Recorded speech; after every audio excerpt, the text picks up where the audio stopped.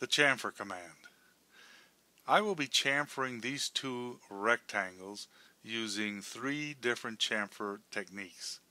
The first, I'm going to select the chamfer icon from the Modify toolbar. I'm going to type in the letter D. Notice all the options at the command prompt. I'm going to type in D for distance, enter. And the first chamfer distance, I'm going to type in 0.5, enter. And I want you to notice that the second chamfer distance defaults to the first chamfer distance. I'm going to go ahead and accept it.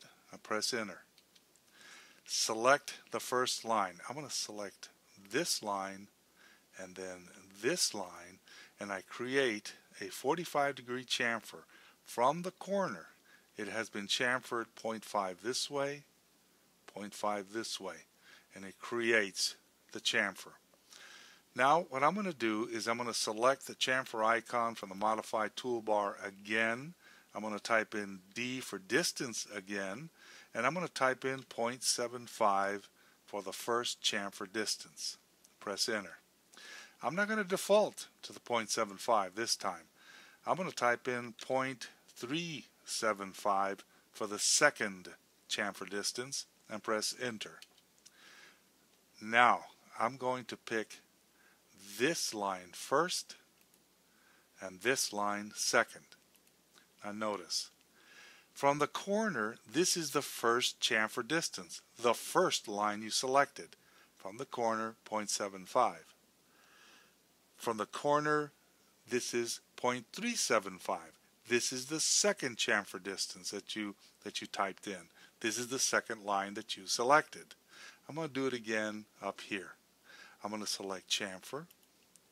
I'm going to select this line first. This should be my 0.75 chamfer. I'm going to select this line second, 0.375. From the corner, 0.75.